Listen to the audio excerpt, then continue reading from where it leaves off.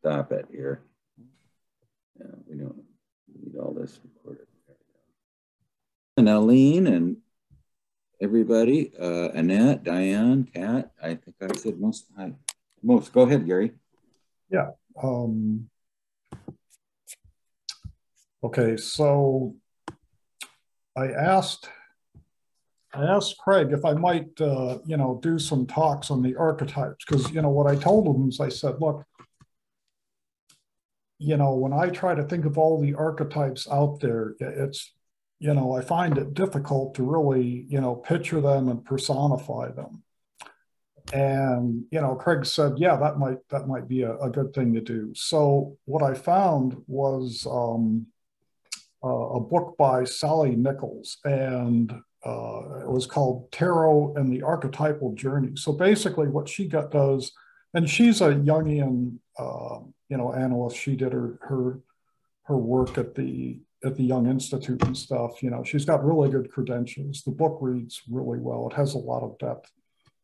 And so she basically goes through and in like 420 pages, gives the symbolism and, behind each of the tarot cards, which I thought was pretty interesting.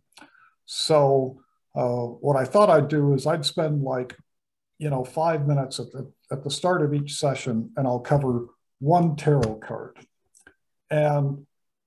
And I also, I think this almost relates back to Angelique's presentation last week, where she was talking about the divine in projections. And, what I related it to was, Hillman. He wrote this book called, The Myth of Analysis, where, he actually kind of dissed analysis. And what he said was that, we should steer clear of analysis because it may disturb the myth in the madness.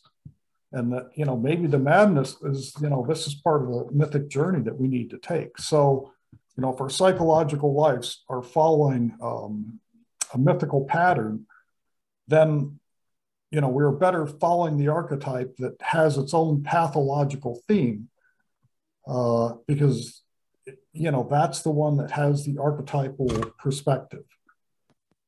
And, and projections are almost always associated with some sort of archetype. So in that sense, I think, if there are myths that we have to lead in order to learn the things we need to learn, I guess there's divine both in the positive and the negative.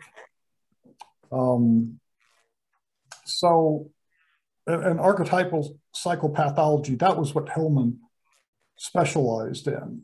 And, so he said the myth had to be followed, that, Christ had to be sacrificed, Dionysus must be childish and, attract titanic enemies, Persephone had to be raped. All these things were actually necessary. So in this book that I'm talking about, Tarot and the Archetypal Journey, what Sally Nichols says is the most significant, contribution to the understanding of consciousness is that it can only be renewed and enlarged as life demands it by maintaining the non-rational lines of communication with the collective unconscious. And to understand, these comments that the unconscious is making by its projections in the form of archetypes, which are acknowledging, so that we can acknowledge its unmet needs. It's useful to know, which myth we're caught in, which archetype, we're manifesting. And if we do this, we can bring it into greater consciousness, and, we can be more of a witness to our lives rather than, always being caught up in the projections that we do. So the first archetype is the Fool. And the Fool, he connects two worlds. He connects the everyday world and the nonverbal instinctual world. And the Fool moves freely between these worlds. So he's a wanderer, he's energetic, he's ubiquitous and immortal. He often upsets the established order with his pranks and, unfathomable actions. And the fool is in such close contact with his instinctual side that he does not need to look where he's going in the literal sense. His animal nature guides his steps. And I love this one, he's like he's ready to go off the cliff, but no need to look. And, and stories like the Shakespearean fool could act as like the king's alter ego. And King Lear, the fool seems to symbolize that kingly wisdom that Lear himself doesn't actually attain until the very end of the play. And according to James Kirsch, Lear's fool personifies the central core of the psyche, the guiding force, which Jung has called the self. And if you think of it, if the fool's going back and forth between the instinctual and the conscious side, it does seem like the self. And in fairy tales, just like the foolhardy third brother who rushes in where angels fears to tread, and by doing so, wins the hand of the princess and her kingdom, the fool's spontaneous approach to life combines wisdom, madness, and folly. And so when he mixes these ingredients in the right proportions, we get the desired outcome. But when the mixture doesn't work, then everything can end up a mess. And at these times, the fool can look really foolish, but being a fool, he has the good sense to not to mind, that's actually okay. And he's often pictured like Bottom wearing the ass's ears because he knows that to admit ignorance is the highest knowledge, the necessary condition of all learning. So our inner fool urges us on to life where the thinking mind might be overcautious.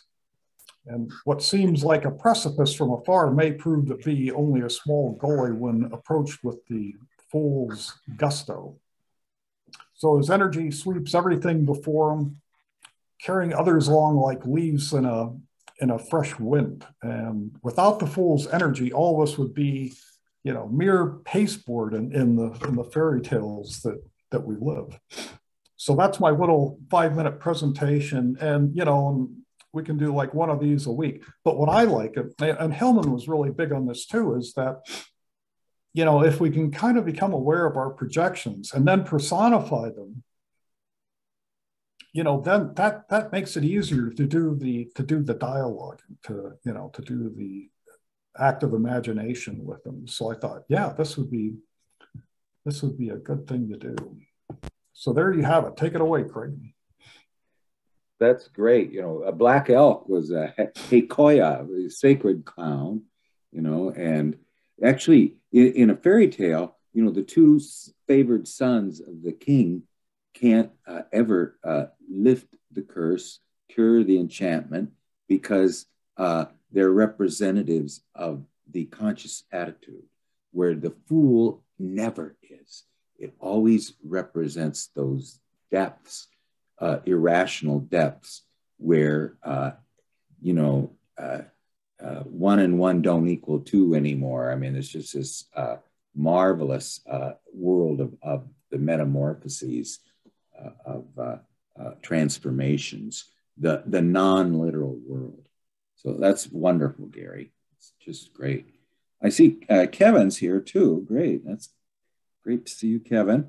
And I haven't seen you for a while. Well, we're going to do the fairy tale today about the Vasilisa, the beautiful. And it's the last fairy tale. And it is just a, it's a very, when I read it, I kind of feel like I'm treading on sacred ground or something. It just has this feeling that you're behind the curtain or something. I just have this feeling of eeriness, and it's the problem of the negative mother complex on a deeper level. It's the problem of relating to a feminine aspect of the Godhead in its numinous and sometimes dangerous side. Now, the whole idea is the mother symbol dies. The mother dies. She gives Vasilisa a doll and a blessing. And then suddenly, because that was the opening, we'll find out what she goes into at length, what it means to have the mother symbol die. I mean, in other words, this does have to do with projections, you know, that we need to come out of the participation mystique if we're a daughter with the mother, but we're not supposed to throw out, as Angelique said, the contents of the projection. But until we do that, we're not able to, to become someone who is not one of the herd, someone who has left the flock. There's this wonderful image that Jung has from the vision seminars of there's all these. This woman is standing by a river that's flowing with bodies, okay, and it's just teeming with bodies who just flow on an ever-flowing stream, and then there are people on the bank that call to the people in the stream, and every once in a while there'll be one who sees, and they reach out, and then they pull that person out, and then they turn and point to a star. So this is somewhat like what needs to happen for us to come out of this flowing stream of bodies. How do we come out and see that there's a world, another world, and it's oriented by a fixed point far away? And there's so much in here that's feminine. I mean, Aline mentioned the poppy earlier. We'll go through those, but there's two seeds that she has to separate. And see, this is the feminine way of orientation, where the masculine logos wants to get a bird's eye view of everything, go far above. The feminine, and she's going to tell us why, needs to sort through things in detail for her clarity. The masculine consciousness gets its clarity from going far above and looking down, where the feminine consciousness gets its clarity by sorting through the things that are near at hand, and that's how she gains clarity, because otherwise everything's muddled, and that is the muddling aspect is the shadow aspect of this lack of clarity. But anyway, let's just go through the fairy tales sort of quickly. It's the merchant and a wife have a beautiful daughter, and her mother at 8 years old becomes very ill, and on her deathbed she gives Vasilisa a doll, saying, "These are my last words, and don't forget them. I am dying, and I leave you my blessings and this doll. Keep it always with you. Show it to no one. And whenever you are in any trouble, ask it for advice." Then she kissed her for the last time, and she dies. Okay, so that's all we get of the mother in this fairy tale. Now, the merchant mourns his wife for a long time, but then decides to marry and choose a widow with 2 daughters. And this new wife was the cruel stepmother who gave her all the hard work to do. Vasilisa, hoping the sun and the wind would spoil her beauty and make her look more like a peasant girl. But Vasilisa became more beautiful every day. And while the stepsisters got thinner and uglier all the time because of their envy of Vasilisa, although even though they sat idle all day with their hands in their laps. The doll, however, comforted Vasilisa and did a lot of work for her. And though Vasilisa was much sought after by men, she was forbidden to marry before her stepsisters, who no one ever looked at. Then the merchant had to leave the country. So that's the end of the father. This is all takes place in the feminine realm, without the mother, without the father. The stepmother moves to a house at the edge of a great wood. And here is where, in a clearing, Baba Yaga lives. Now, Baba Yaga, Baba means grandmother. Yaga means, there's a lot of theories of what it means, but it seems to mean fright or horror or something. Grandma fright, you know. So Baba Yaga permitted no one to approach her house, and anyone who did, she would devour. Now, the stepmother's selection of the house was precisely for the purpose of Vasilisa being devoured by Baba Yaga. She sent her into Baba Yaga's forest every day, but she always returned safely, thanks to the doll. And one fall evening, the stepmother gave the girls work to do. One knitted, one embroidered, but Vasilisa had to spin.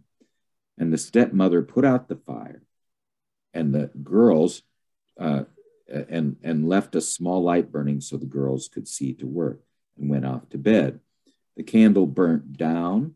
The stepsister pretended to clean out the wick, but deliberately puts out the candle. The daughters said they could see with their needles. They gave them enough light. But Vasilisa must go to Baba Yaga to fetch the fire, and pushed her out of the room. So she went to feed her doll and told her that she must go into the forest. And the doll told her not to be afraid, but to take her along, and nothing bad would happen. Vasilisa was terrified, put the doll in her pocket, crossed herself, and went into the wood. Suddenly, a man in white rode by on a horse, and day came. These are really add a lot to the story. All through the night, and the next, then further on, a man in red rode by on a red horse, and the sun rose. And all through the night, and the next day, Vasilisa walked through the wood, and in the evening came to a hut surrounded by a hedge made of human bones.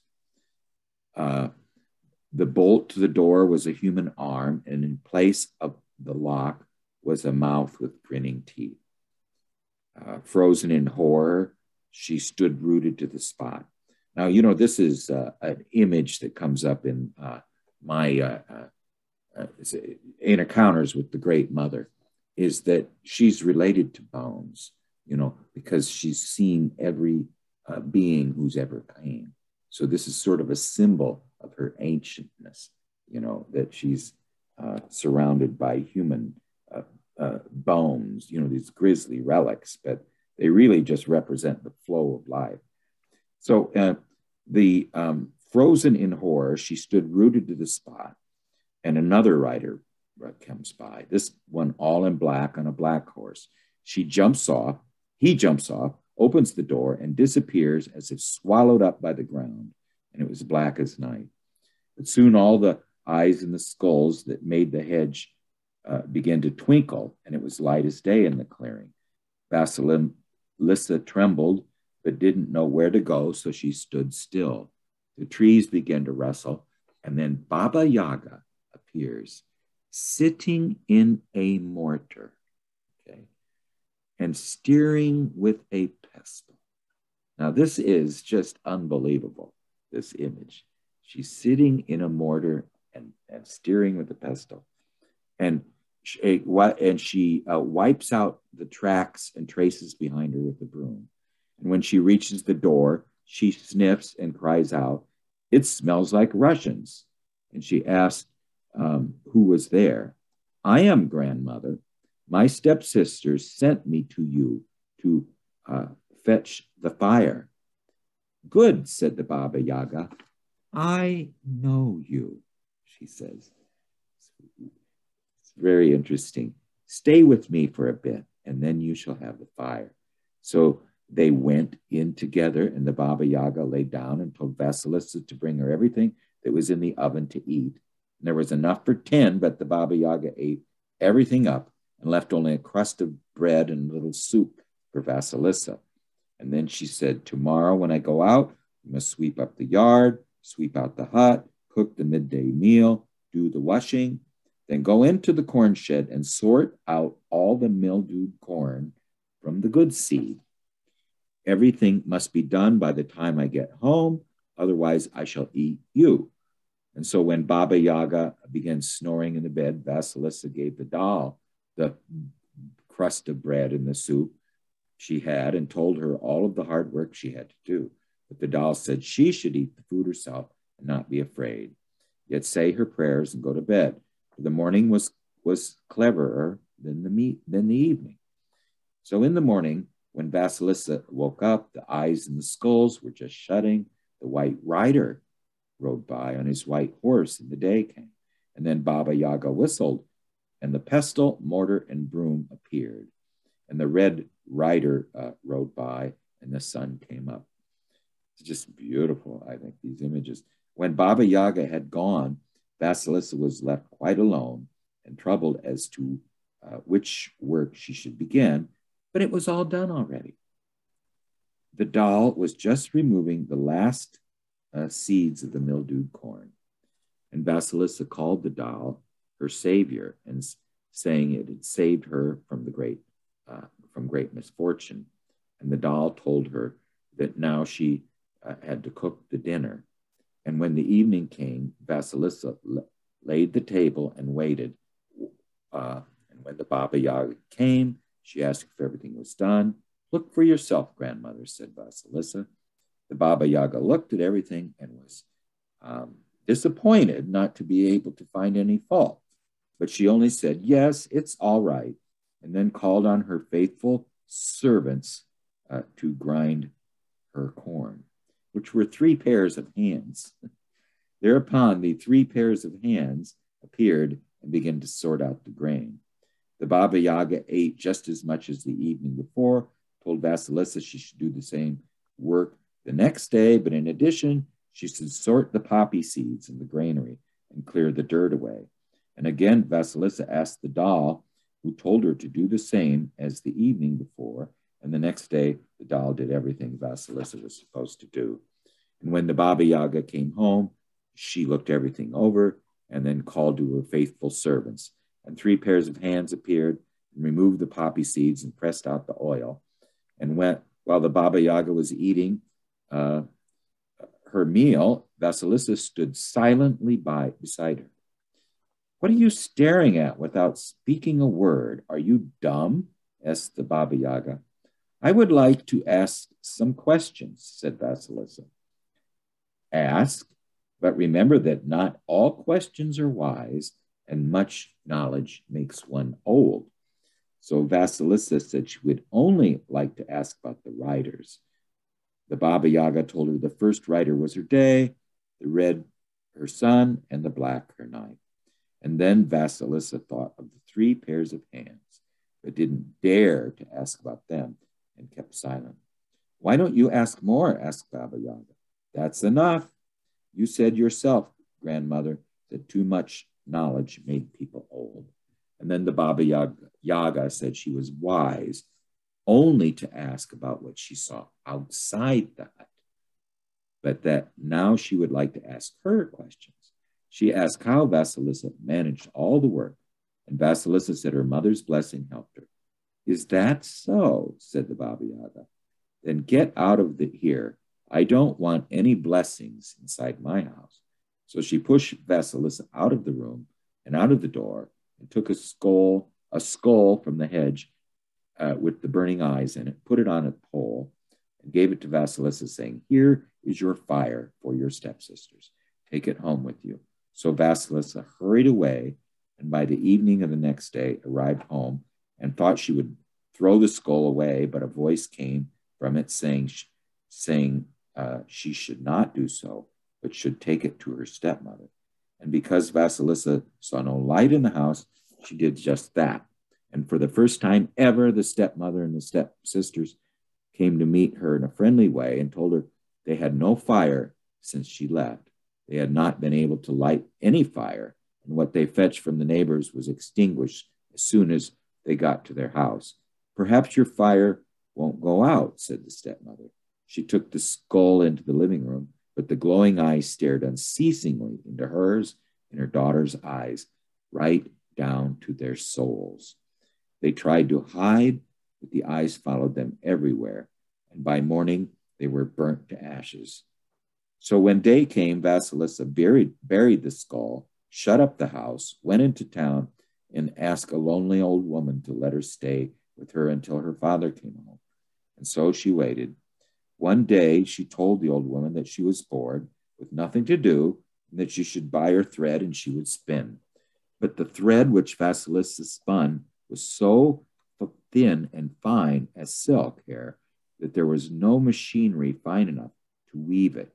So Vasilisa asked the doll for advice.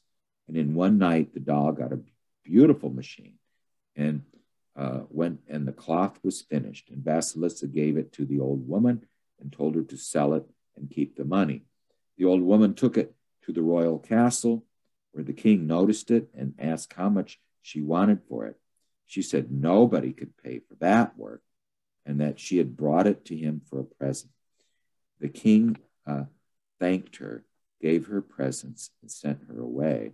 But no tailor could be found to make the cloth into shirts, for it was too fine. So the king called the old woman and said that since she had spun and woven the cloth, she should be able to make shirts. She told him a young, beautiful girl had made it. The king said the girl should make him the shirts. So Vasilisa made a dozen of the finest shirts, and the old woman brought them to the king. Meanwhile, expectantly, Vasilisa washes herself and waits at the window. And presently, a servant comes from the court and says that His Majesty wanted to see this artist who had made the shirts of cloth so fine, so that he could reward her with his own hands. And Vasilisa followed the servant to the palace and appeared before the king. And when he saw this beautiful girl, Vasilisa, he fell in love with her and said he would never be separated from her. She should be his wife. He took her hands and put her on the throne, and they were married that same day. So soon, when Vasilisa's father came back from his travels, he rejoiced over her good fortune, and from then on stayed with his daughter. And Vasilisa also brought the old woman to the palace, and the doll she kept with her until the end of her life. Okay, now, again, this is like a dream. It's got unbelievably deep, resonant meaning, and it's going to take a while to go through all these images because I don't really know how you skip any of them. But anyway, just to start out with, the setting is unusual because it's a merchant, a wife, and a daughter. Okay, now the ruling persons in a fairy tale usually represent the dominance of collective consciousness. And usually the heroine or hero are a prince or princess, someone very high above average, or a poor peasant, someone very below average. But here it's average people. So the father is a symbol of the sum total of the average of the collective spirit side.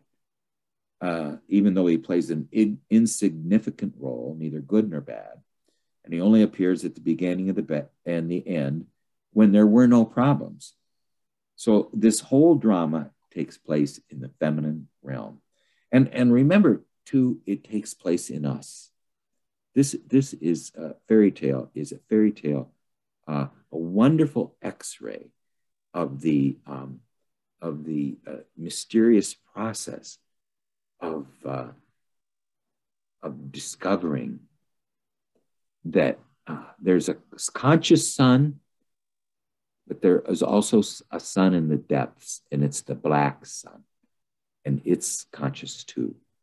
So how do we have the relationship with a black sun, you know, and the one that's in this consciousness in the darkness or in the depths?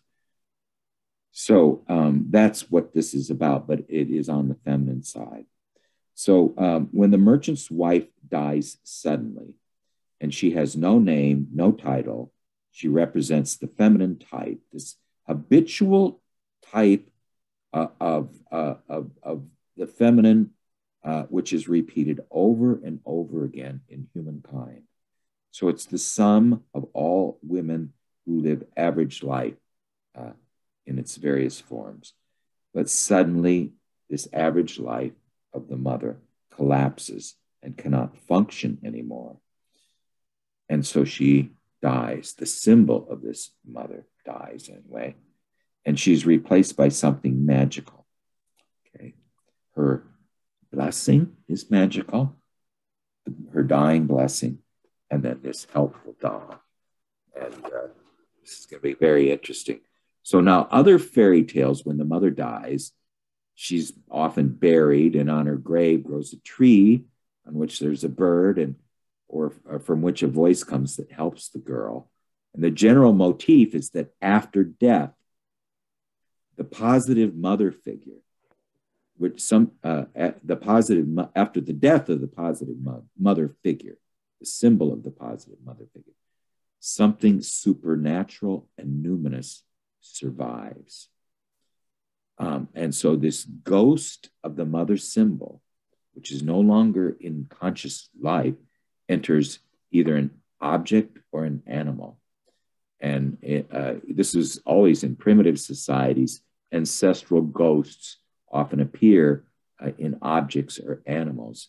And they thus carry on with the helpful functions that this person had, the helpful or damaging functions, which this person had when they were alive, but at another level. So what does it mean for a human symbol to be replaced by an object or an animal? So this archetypal contents of the mother symbol, when it appears in non-human shapes, it means that the archetype of the mother symbol has regressed from consciousness. A human personification of an archetype shows it can be integrated on the human level. So ego has somewhat clearer feeling, or at least some vague idea as to what a personification of an archetype, which is a human personification, means. But the animus appearing as a human means it can at least be dealt with in some way. But if the animus is not a human, but it's a ghost voice coming from the grave, which is also can be a personification of the animus, no one can deal with that. It's too removed, too autonomous, has not yet entered the field of consciousness. Now, so we're talking about is the death of the mother symbol. What does it mean? I mean, she spends a lot of time on this. The death of the mother symbol, or the death of any archetype, is always a transformation in what level it's operating at. The archetypes in themselves can't die. It's an inherited and instinctive energy, but it can change forms from one to another, from one symbolic aspect to another. And if that form is not human, it can't easily be integrated into human life. So now we're going to talk about the doll. And this is so interesting because it's going to tell us a lot about any numinous object, any object which possesses a divine aspect. Now, this doll possesses the symbol of the mother archetype. But what does a cross represent? What does other things represent? They're things that we have active imaginations with, whether we know it or not. Now, but it is the other, but it's in the outer form, not in an inner dialogue. But we're having a dialogue with something that possesses the divine within it. So now we're going to talk about the doll. The positive mother archetype dies, but remains with her as the doll. The doll is the deepest essence of the mother figure, but it is not her human side. The daughters tend to have an archaic identity with the mother if they have a positive relationship with her. With a doll, girls can speak and have dialogues with it, as in active imagination, and they often will speak. The doll in the daughter's play will often speak with the mother's own voice and with her own words. So she's having a dialogue not with the real mother, but with the mother symbol in the form of this doll, which is divine. And women with the positive mother complex performs all her feminine tasks as her mother did, and educates her children the same way. This creates a continuity of form of life, but it has the disadvantage of preventing her, the daughter, through becoming an individual. She cannot realize her own seed, her own essence, and her own root if she just becomes this collective feminine symbol. So if the mother dies, that means symbolically the realization that you can no longer be identical with her. So if the mother symbol dies, it means the realization that you can no longer be identical with her. So if you can't be identical with her, this is a turning point. This is a point where it's somewhat of a crisis. Nietzsche, when he says God is dead, okay, God is the God that he thought of, that was the one he knew to be dead was dead. But that didn't mean God, or that invisible reality that exists behind time and space was not dead. The one that brought life into the world, that was not dead. But this, there was a need for its evolution. Right at the point of the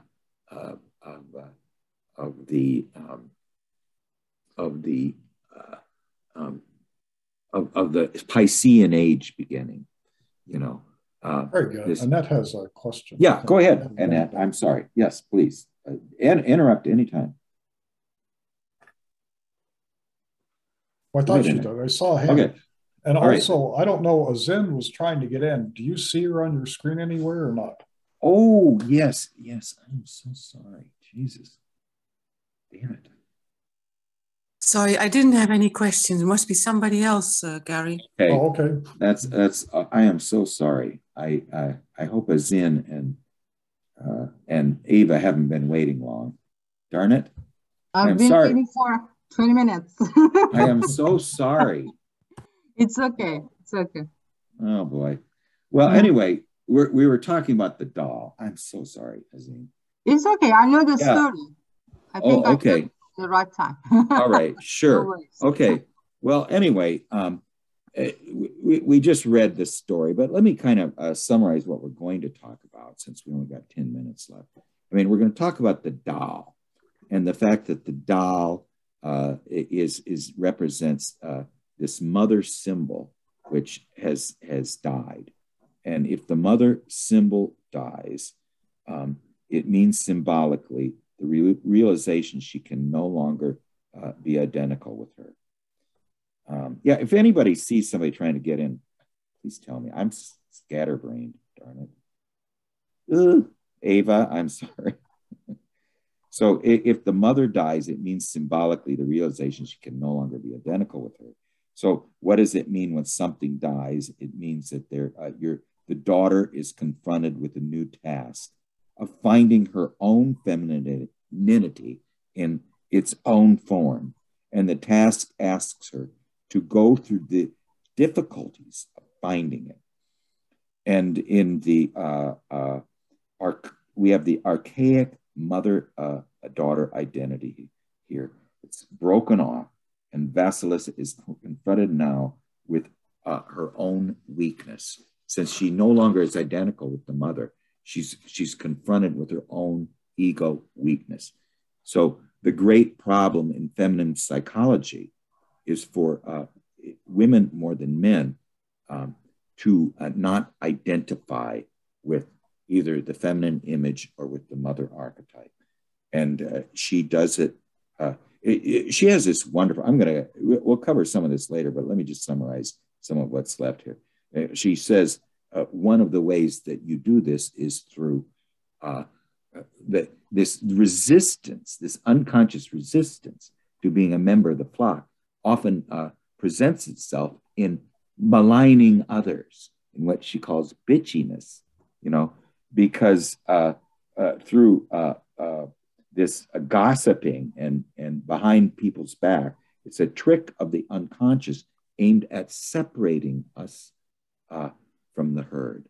I mean, trying to get the seed to develop and to withdraw the projection of our identity, of our participation, mystique, with the flow of bodies, with the herd, the flock, And so this doll is, which is usually a projection, we think, of the child's fantasy of having children, is a much deeper aspect. It is an object which contains the divinity. And many children can't sleep without a blankie or a teddy bear. And it's a fetish, which we all have. That's why we have churches, which has to be in a certain place. Otherwise, we can't sleep, and we're exposed to the dangers of the night. But this is not the child's yet. It is the child's God. And such fetishes in children and in such fetishes, the children realizes the symbol of the self, which usually happens, she says, when we're 8 years old. We realize that there's some divine aspect in us, and this really, we'll talk about this more at length, maybe in the discussion, but this really is what happens in all objects which are numinous. They are really something in the outer world which you're supposed to have a dialogue with. Jung had this famous saying, and this is an ancient realization, that just a second here, I gotta go.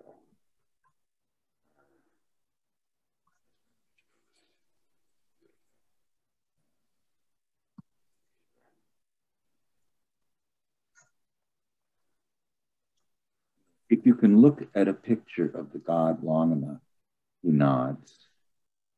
This is something Jung said. Now the idea is that the essence behind the numinous, what Angelique called that we don't want to lose the content of the projection. This content is the living self within us. Now you can project it on a doll, you can project it on any image, but it is in that image you can have a dialogue with it. But that's what it really. So the instrument of Vasilisa's individuation, okay, which means how she becomes undivided. Okay, why is she divided? Why is she broken? Because human beings, the vessel of the pleroma, you know, this depths within us that created all life, you know, wants a vessel, and somehow we are its vessel. And so why are we only half? Because we are to be a vessel for the depths, and we are to be, at some point after we've achieved our animal life, our biological existence, we then need to realize that we're only half, and that our other half is alive and is living in an invisible reality, you know, that we need to have a dialogue with. And it actually isn't an invisible reality. It's in your body. It's in your DNA. You know, it really is. It is. Now, did GM... DC did have his... Yes, his go ahead. Well, you know, go ahead. GC, did you want to ask a question? Or GM, did you want to ask a question? Go ahead. Hi. Yes. Yeah. Go ahead. We work with dreams, right? And we were processing the mother today. My name is Gilda, and we were appointed to show up today for some reason. And when the story is so clever, and in so many ways, you have arrived at the. We processed the mother, since the mother is so big, and archetypes, and we came up with as long as the projection is thrown out there before it is nurtured or cultivated inwardly, then problems will continue to exist. But and so the mother brings form. And if the mother never processed her life force as being, acknowledging it inside of her, and always went out there in order to find nourishing for the child or herself or what have you, and never acknowledged her own self-nourishing, then the child can never, will continue to look for it out there. And so, and that is so crucial.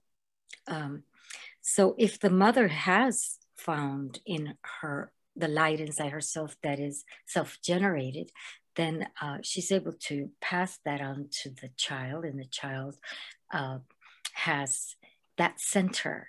And whether it's a doll outside or anything, it's totally irrelevant, because it's always being self-generated. And since I work with dreams, I believe that the Western modern way of using language at this time has replaced the earlier way of projecting a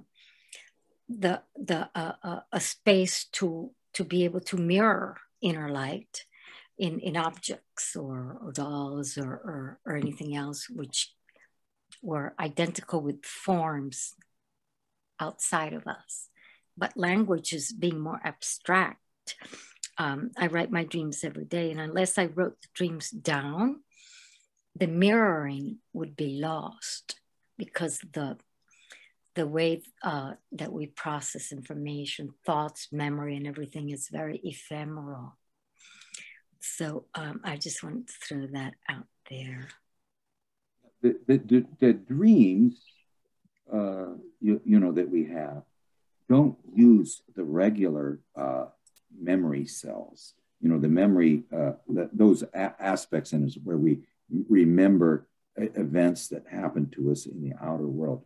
When the dream comes into our awareness, I don't think it uses the same aspect of remembering. So, you know, Charles, I don't know if Charles is still here, I think he had to leave, but one thing he does is he recites it. You know, the only thing I can do is to read it in to, you know, like an iPad or something like that. You know, Microsoft Word, if you have that, has a very accurate speech to text thing in it. Don't use the one on the keyboard. Use the one in Microsoft Word. It's very accurate. Makes wonderful corrections, you know. Mm. But yeah, well, when you say it's not the same or etc., what we understand that to be is that it's out of space and time. yes. So, and it does use everything that we have of it. No, we're alive, everything that's there, and it will use whatever it is. Freud, in one of his interpretation of dream books, mentions that a lot of the dreams within the last 24 hours of whatever you did, dreams will use objects and relational things that happen within the past 24 hours. And the mother from Sri Aurobindo will say that some dreams are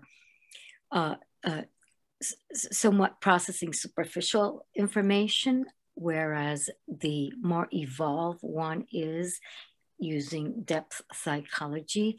The dreams will dive into depth where source is, where source meets awareness, where form is available. Otherwise, that's the point where there is an availability to be known. Beyond that, it cannot be known where there is, you know, speaking, talking, seeing, or sensing, or anything. Other than that is out of the awareness. So, yeah. So, yeah, we're all dancing around saying but once the light is self-generated, which is what all these fairy tales are dancing around, then you have found the life force, and therefore the mother dies because you already have, the being is self-generated, doesn't need to be to be linked, to have light to grow. The light is self-generated and it can grow henceforth into the next step. One thing we'll find out in this wonderful fairy tale, we're going to make some amazing journeys to some amazing places. One of them is that let me just mention a couple. The three. Well, I mentioned the seed aspect. That the seed aspect, sorting the seeds, is the feminine method of achieving clarity. This is this and that is that, you know, and it absolutely needs to happen for clarity. And she'll give examples of how if you don't do it, that muddling aspect allows the shadow to come in and cause mischief. Only with that clarity, where the masculine logos will do it from a bird's eye view. The feminine consciousness has to do it through this is this and that is that. That's one thing. And I'll just mention a couple others and then we'll open it up for group. The other one is the mortar and pestle. Now, the mortar and pestle is the object of grinding something and pulverizing it into its basic material, okay? That's what Baba Yaga rides around in. Now, the name Vasilisa, Baba Yaga is a remnant of the image of Hecate, who was the goddess of the underworld. And she is in the late Hellenistic age, she became identical with this Neoplatonic world soul. So she represented both all of life and all of death. And she was called, she was actually a savior of the world. She was called Satera, Hecate Satera. And she also was the goddess of boundaries, because like Hermes, she could go to any one of the three worlds. Now, her daughter is Persephone, okay? And one of the titles of Persephone, if you've ever read Memories, Dreams, and Reflections, this will be familiar, was that she was the queen of the underworld, Persephone, and her name in Greek was Vasilisa, okay? Now, if you remember when in Jung's near-death experience, he was about to enter the stone where all questions would be answered. And right as he's about to go into it, suddenly his doctor comes in the form, Jung said, of a Basileus, a Kos. Now that's the masculine version of Vasilisa. Now a Basileus of Kos, Kos is the island where Asclepius lives, the god of healing. And this is his doctor. And he comes in the form of a king of the island of Asclepius. And he tells him that you can't leave yet. There's too much lament on the world for you to leave. And some of his followers all said, well, who was this person that was lamenting so much? You know? But anyway, so her name, Vasilisa, is Vasilisa. So this is the tale of Hecate and Persephone, okay? Now, she's this goddess of the pestle and the mortar. And the word for grinding is in Latin is tero, and it means contrition, you know, which is the highest form of remorse. And the only way that you can achieve this type of remorse is to be ground up into powder, to have the negative aspects of ego annihilated. Now, this is the aspect in her too, that she is the goddess of complete annihilation, destruction, and chaos, okay? Because before you can achieve contrition, which is the process of grinding up the negative aspect. You know, people say, well, you can't annihilate ego because you need consciousness. Well, yes, but the idea is to annihilate the negative aspects of ego, the willfulness, so that it becomes an empty vessel. Now, that's the other aspect, you know. Now, add all of this up to, you know, the images that we're supposed to. Now, remember, this is a fairy tale about each one of us, okay?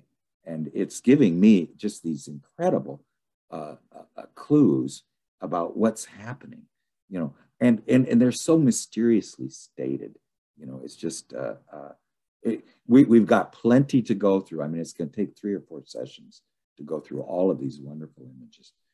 Well, anyway, Gary, do you want to open it up for just comments or anything, you know, whatever? I am so sorry, Azim. God, that's horrible. Yeah, I have a comment about annihilation of the ego.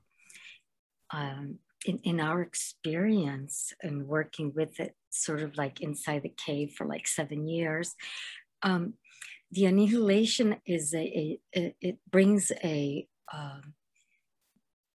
point of awareness that carries the danger of bypassing, and somehow it does not work. And we found that integration of the ego, where it becomes, it is integrated live, not annihilated, into the entire luminous mix without a specific leading identity, works. It's not bypassed, and it still exists available if it needs to be, it becomes like part of the whole, versus using annihilation in order to arrive at that communion space. And that, in my estimation, that causes a lot of bypassing that creates unnecessary pain or unnecessary that eventually leaves scars that are not healed, and that in itself takes you in some other place where that needs to be healed and so on. And so it's a never-ending kind of play when one uses annihilation versus complete integration. This is the message, the symbol in the fairy tale, and we're the mortar and pestle. And Marie-Louise von Franz will have more to say about this when we get into it in detail. But it is the object of Jung said that no one can, he found out in himself, in his own experiences with death, the depths, is that no one can be human unless they touch bottom. And this is what von Franz says too, but I'm not, we're just going through the fairy tales images and what von Franz says about them. I don't really possess any metaphysical wisdom outside that. I'm trying to learn from von Franz, so anyway. Yeah, let's go ahead and go around the group. Yeah. Diane, do you have a comment? Well, again, to say how profound this fairy tale is, and I've read almost both through chapter 11, but not all of it. And also, just to share with you, when I was my children were young, I wrote a personal myth similar to this, and I'll try to, I need to go back and look at it, but it was transformative for me. About, not having to do things the way the generations of my family did them, but also not having that recognized by the outside world after the transformation. So that's all I have to share at the moment. It's just, like you said, it's in all of us. It's a transformation of all of us.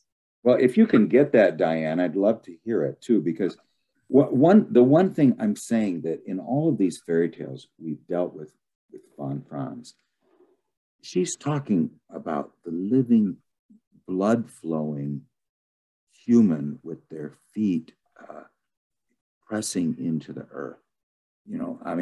That's the feeling I get in each one of her, the way she analyzes it. She's just very much a earth mother, and she gives us what the earth mother would say in a human way. I just wonder if anybody else feels that. Well, it's sort of like the Qigong when we stand and we have our feet going into the earth, and we do that in, motion with the body and recognizing the divine within the body. So that's all I have to say now. Thank you. Thank you, Diane. Elaine, would you like to go next?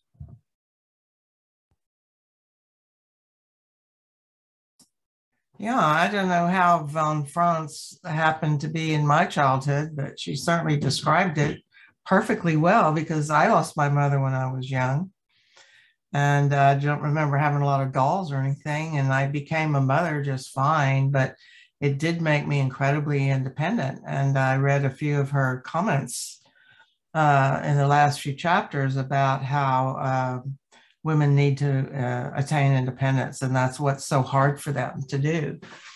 And looking at the doll, that's a real, of course, we're taught in human development that that's a transitional object that the girl uses, or even a boy, the teddy bear or whatever, that they have to be in love and sleep with this transitional object that represents the mom and the comfort. But the fact that von Franz just nails it by saying it is the doll, it is God. It is the child's God. Wow. That's just so amazing that she would do that. So I don't know what else I have to say, except maybe my 8-year-old granddaughter is going through the sense of self thing right now and all the evil. She got bullied at school. And I read her into these last 3 chapters. Just, I can't get her off my mind. Fascinating. Just turned 8, by the way, just recently. She just had a birthday, didn't she? Yes, she did. She did. She just had a birthday. Yeah. Yeah. Well, I mean, it is. I mean, the whole idea is all of us. You know, on what rock did our ship break up? You know, and then how do we pick up the pieces? I mean, that's pretty much why we're all here. You know. Yeah. True. True. That's why I'm here. Thank you, Wayne. Kat? Hi, I really loved that story, and I just want to sort of go over it over and over again and take as much in as I can. I've got lots of thoughts at the minute, but the thing that fascinates me is when about the pestle and mortar, and it's, oh my God, I don't know. It reminded me of a dream I had recently. And when you said, Craig, about the feminine way is to go through the details as such, rather than have the sort of overview. I had a dream just recently where I was in, like, I can only describe it as I feel it was like an old alchemist like room. And what, this is going to sound proper disgusting, so please forgive me. I had chocolate, but it was like a splat. And in it was like pus or something. And I was trying to get to the root of it, really pull it out, stretch it out, bite it out and everything else. And this character said, why are you doing this? It's like, you don't understand. I have to do it. I have to get to the bottom of this so that I learn and understand. Because I had thought, there was something I wanted to learn or whatever, but I thought, am I obsessing over it too much? Why can't I just let it go? And then I had that dream, and it's like, that's why, because it was such a deep level of understanding, not just details, it was just a greater level of understanding that I was needing to have. And but yeah, but this is really cool, and I want to go through it all again. So thank you. You know, the one thing that on that image that going through the seeds, and I know that impressed Aline as well, is my wife does this all the time. She has to go over and over and over every event of her life to provide clarity, you know, and she works with troubled women, and she has to do the same thing with them. She goes and they'll sit for 3 hours and they just try to get clarity of what's happening and try to remove the muddle, you know, where the shadow resides. And, you know, now I am absolutely not an expert at doing this. You know, when I said I every day's Christmas Eve for me, that's not necessarily a good thing. you know, what it means is there's an aspect of the shadow realm that I am totally unaware of, you know. So that's something that I've always suffered with, really. This aspect of the positive aspect, not sorting through my own emotions and pain. Tim? Boy, as usual, I find this really fascinating material. The one thing that really poked out at me when I was reading the tale was I don't quite understand how the negative mother complex comes out in a woman's life, and maybe some of you can address that. I had a really great mother, and so my sister is a great example what she's talking about, emulating the mother's life and then building on that in her own individuation. But I'm just kind of confused about the negative, the dark mother complex. And so looking forward to getting that illuminated. I'll just say I'm not, those who can't do teach. Normally, it's supposed to represent a stifled development and not allowing the child to become adult. You know. Yeah, not allowing them to become their own selves, but trying to make them like a copy. Perhaps I could comment something on this because yeah, go ahead. Yes, because in the Philippines there's quite a lot of negative mother complex because it's quite matriarchal. So it can come out as paranoia because of its terrible mother devouring aspect. So everything becomes this devouring aspect of society, people, and so on. So it might come out as paranoia. Great description, Kevin. Yeah, what's really interesting, and this is from Gerhard Adler's book, is the paranoia aspect has two aspects. One is if the devouring mother keeps you in the womb too long, you know, you have claustrophobia. Okay, claustrophobia, this feel of being closed into a place. You get panic if you're in too small of a space that has no opening. Now, the other aspect is if you leave the womb too early, you have agoraphobia, which is the fear of open spaces. You know, now both of these are aspects of the negative mother complex. Did you leave the womb too early, or because she kicked you out, or did she try to devour you and never let you leave this virtual womb that she put around her pre-pubescent child, you know, who she never wants to grow up. But anyway, that's wonderful, Kevin. It's so nice to see you too. Dahlia? Oh, I had like so many ideas and I need to sort them out, but I was wondering about the saying. It was mentioned like if you ask too much, or if you what was the formulation? Because, and I'm not sure if it in English you still use it like every day, because it exists in Lithuanian and we say it like if you know too much you'll get old very too quickly.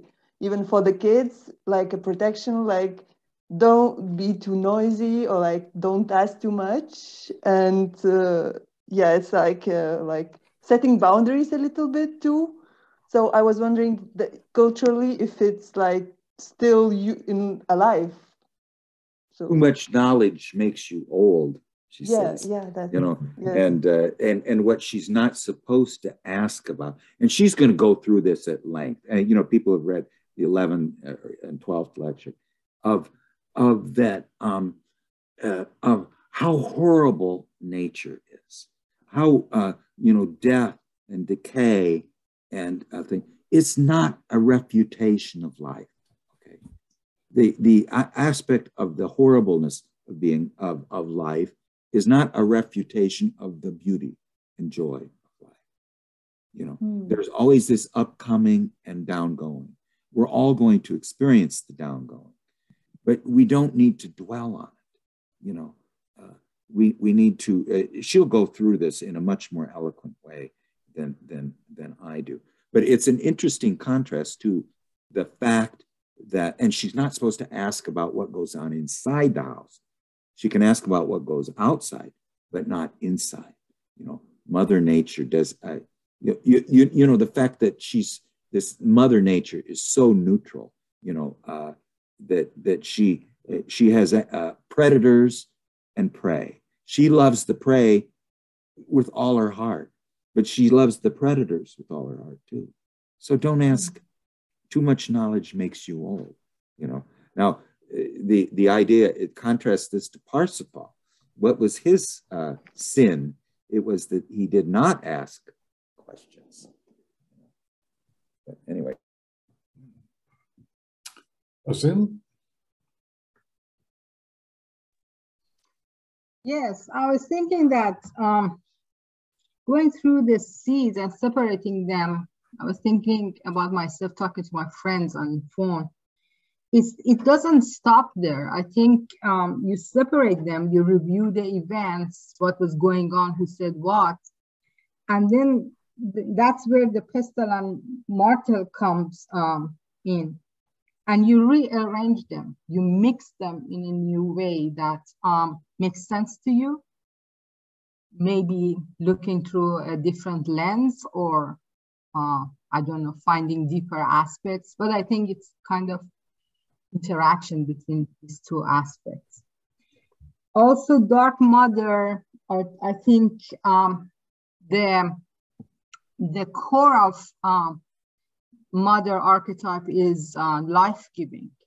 And Marie von Franz has a paragraph about it that women who did not want to be mothers, they give their children this idea that it's wrong for them to be alive. And that creates a lot of suicidal thoughts. And I share that with my students. Some of us had this experience. And for me, myself, it was just like, because I have suicidal thoughts after prison since 19 years old. It's a daily struggle for me. But when I realized that it's related to my mother, because she did not want to have children. She wanted to travel in the world. She wanted to be a writer. And because of the templates, and my grandmother was a very authoritarian woman. So she had to succumb and marry and have children. And deep in her mind, she really didn't want us. So I realized that when I realized that it's my mother, it made me really angry, and it reduced the suicidal thoughts, because now I know that what is happening. You know, I always related it to prison and stuff. But anyways, that was very interesting aspect. And I think it affects the core, your relationship with life, the way you're rooted to the life and you're related to the life is affected by mother archetype. So it really can be dangerous and in many ways, many different ways. And also about mirroring.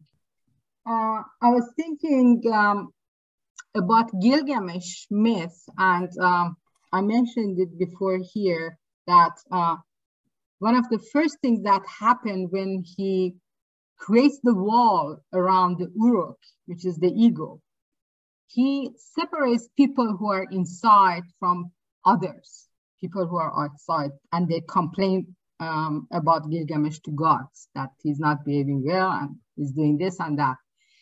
And by this othering, this process of othering, it is a process.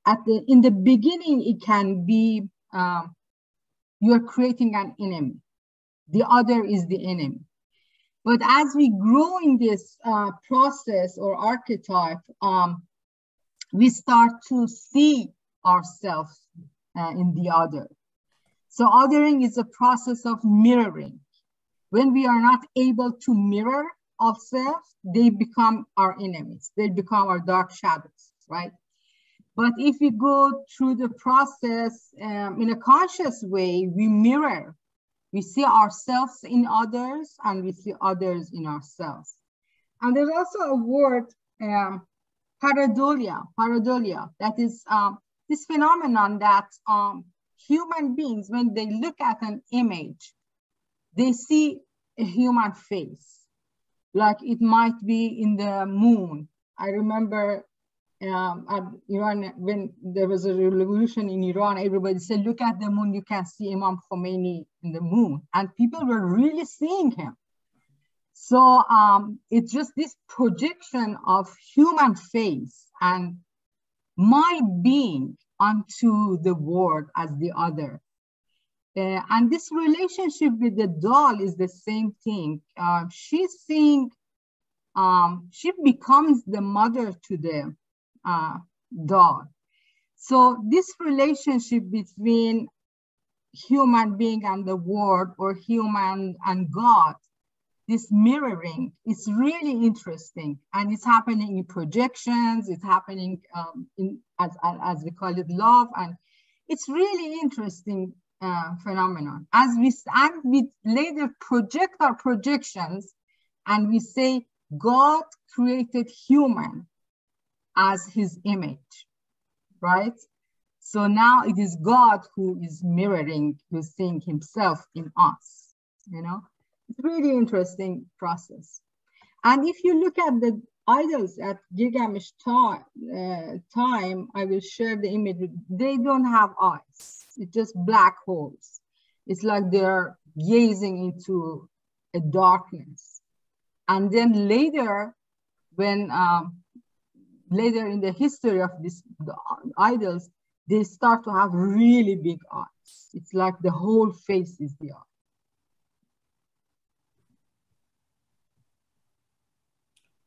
Well, fascinating as always, Azim. Yeah, it was very interesting. If you look at early art, there were no faces. You know, it was only until I think it is this mask of Warka in Sumer. It was the first presentation of the human face. You know, you know, if you look at the Venus of Losel or the Venus of Willendorf, or you know, the shaman of Les Trois Frères. I mean, these represented very few representatives of hominid figures in art.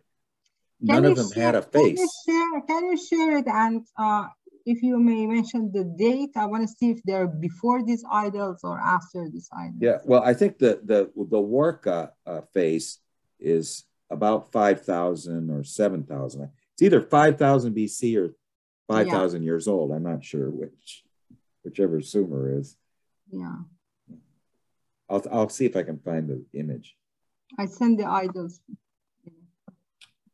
So, Kevin, do you have anything for us? It's been a long time.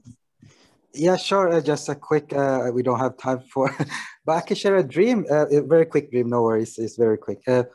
Yeah, I just saw the same images actually, this many years back. So I was in the forest and in the hut, and I saw this, I don't know if she was a witch or something. I talked to her, then I had to go through some gate. I had to turn into snake to get into this gate. But the image which struck me was, there is a house with a glass window, and all I knew that I had to break this glass window. And when I broke it, it was like full of skeleton falling down. And for me, it just reminds me of the images Craig talked about. So that was, and I am male, you know, I like to think I have a male psyche, I don't know. I found a lot in this that but every one of those images, the skeleton, the being in the forest, the being in the witch. Yeah, we're going to have to hear more about that. If you can send me a text of it, Kevin, I'd love to look at it. Great. Well, thank you, Kevin. Eva? Do you have anything for us, Eva? I don't know if Eva's there or not. How about Ernia? Yes, Irina. Irina, I'm sorry. Yeah, yeah. I think there's too much information for me today, so I don't have anything to say. Maybe next week I need to digest everything. I just want to make a quick comment that mothers who don't love their children, especially their daughters, is a very common theme actually in our world today, and only like in the past 10 or 15 years, people started talking about it. There are some books on the subject. So it's, I think it's a very important topic or theme for many women. So for those who don't understand what it is. my father's brother told him that his mother, he was born when she was 40 and her sister was born at 42. She says, she got done raising kids 15 years ago. He said, I raised you. Did you have anything more, GC?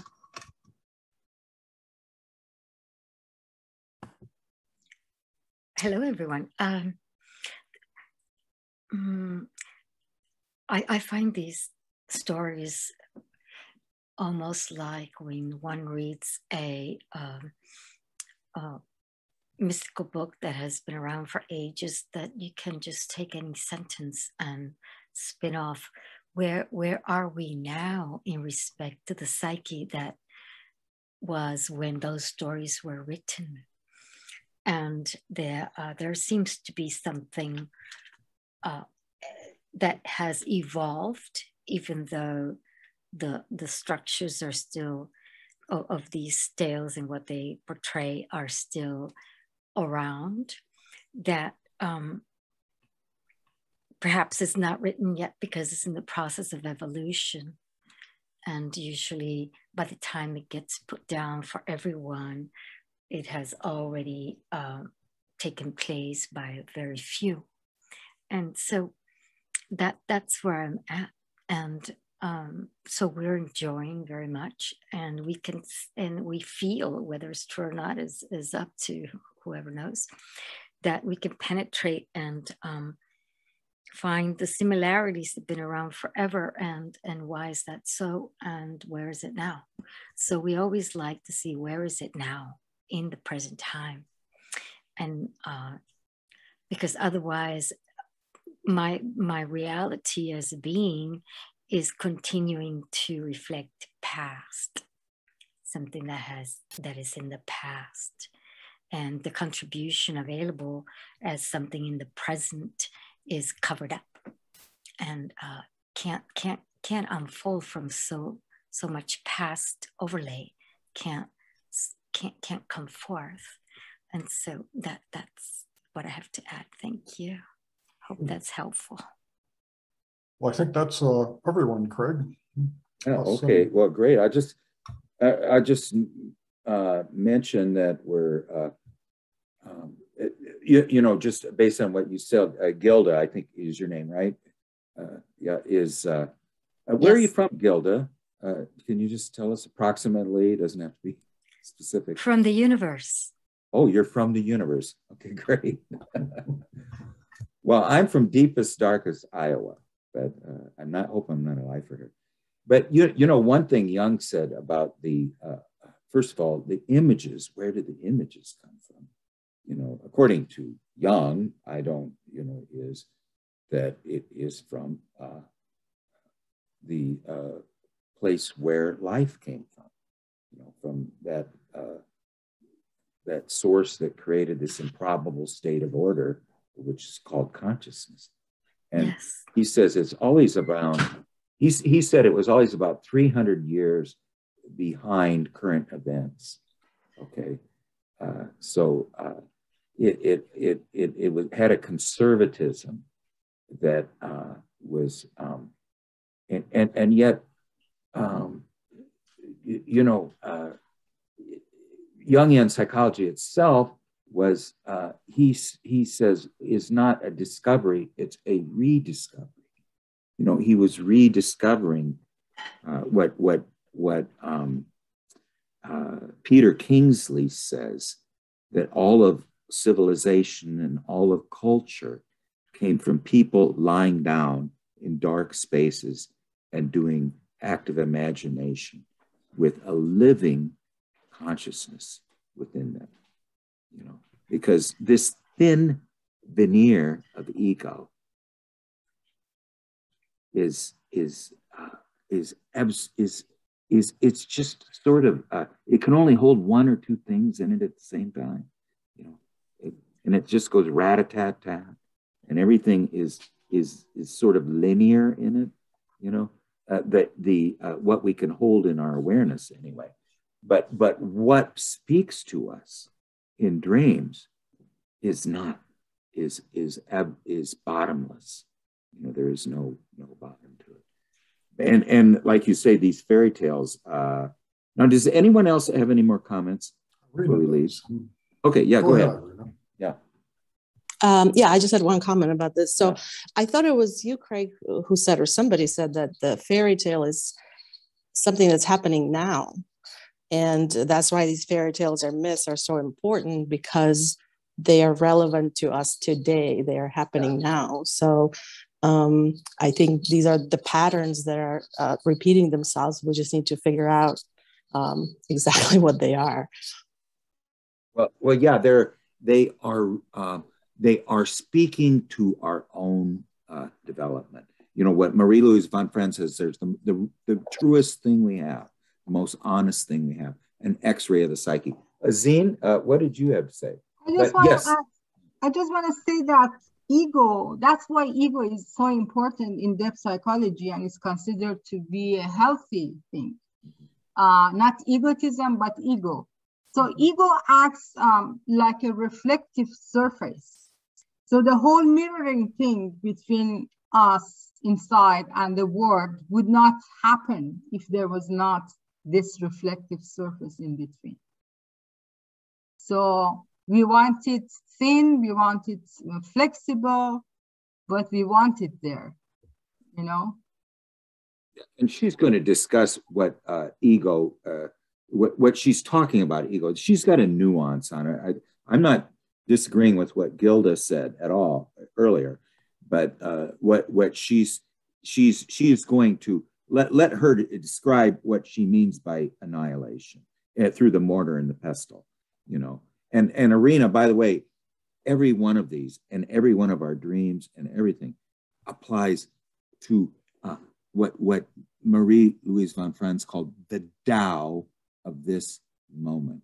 You know, every dream is expressing the Tao of this current present moment, you know. And the fairy tales describe sort of eternal aspects. Now, what she means by eternal is something that is exists outside of time and space of the archetypes. You know, they're archetypes in some kind of a drama aspect. So they're kind of telling us what James Hillman calls you know, the pandemonium of the images. You know, it's just is unbelievable cluster thinking. You know, Edward Edinger sometimes would try to draw a picture of it, and it's just got like 300 things in it, you know. But anyway, any other comments before we leave? And we'll just keep going on it. We spent a lot of time today on just reading the fairy tale. And by the way, say that. Okay, yeah, go ahead. That it's almost like we sense that we're all dancing around, trying to give a definition or form or something to engage with. Something that for me is mystery, but we continue to elaborate and hope to evolve by naming, defining, and bringing parallel realities into it. But at the end of it is mystery. The two things: medium of expression and meaning. The medium of expression is the mystery, and the aspect of meaning is a little bit different. It's not quite like guessing the name of Rumpelstiltskin, but it's somewhat similar, you know. But anyway, we'll keep the point where something can be known or not known, or aware. One can be awake, aware to it. If one is not awake, aware to it in any, it doesn't exist, then there is no association of any kind. Yeah. So that is the tipping point of source and the next step. Yeah, and we'll be talking about the turning point too. And one thing, Gary, I would like to set up some more admins in here, so if I don't, if I screw up, that we can have somebody let somebody in. I feel just horrible. Stop feeling guilty. Just stop. Yeah, well, it made me feel, I felt horrible. Anyway, well, thank you and welcome, Kevin. We're glad to see you, and Gilda and Irina and Gary and Diane and Dahlia and Aline and Azine and Kat and Tim and everybody. Thank you so much, and we'll see you next time. See you. Bye, guys. Bye. Thank you. Bye. Bye-bye. And Dahlia.